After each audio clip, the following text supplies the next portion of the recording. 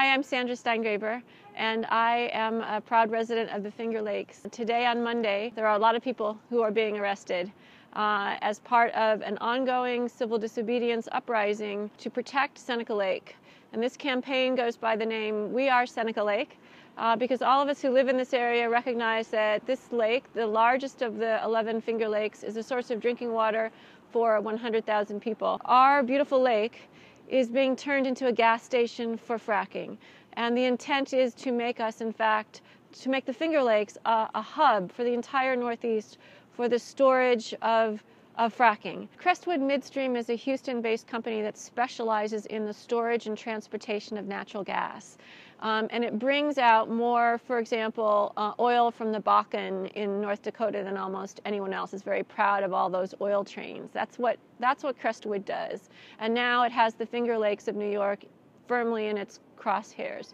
So we have tried every possible legal mechanism to say that this form of economic development, namely storage of fracked gases in salt caverns beneath the lake that serves as a source of drinking water for 100,000 people, is inappropriate for us. We don't want it. We have a different vision of what we want for this community. We Are Seneca Lake is an ongoing citizen-based campaign, and we would like you to join us. If you've ever vacationed in the Finger Lakes, if you've ever enjoyed a glass of Finger Lakes Riesling, if you've ever come to a wedding, if you've ever sent your child to summer camp or hiked in our beautiful gorges, we need you now.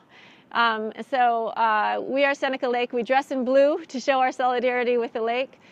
Blue is the color of confidence. It's a color of faithfulness.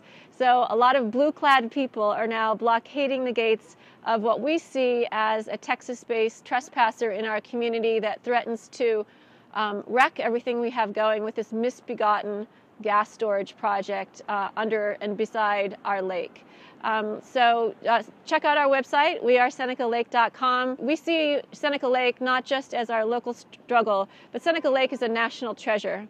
It's the largest lake wholly contained within New York's boundaries.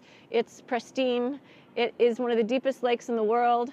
In fact, the bottom of this lake is still considered mysterious. We can't exactly map it. There may be unseen artesian wells that feed it. But we do know this, that if there should be a catastrophic accident or a chemical contamination in Seneca Lake, the time of contamination is measured in human generations. We're not talking about a river that could flush itself out after 1 to 2 weeks.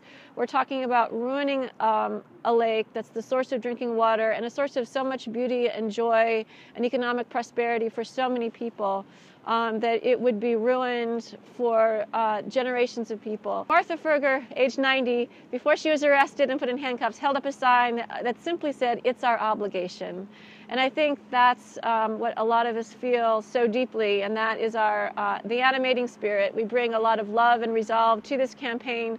We expect that it will continue, that we will be at this gate as long as they're there. So we started this campaign when they received their approval, and we will continue this campaign until this invader in our community packs up and goes home.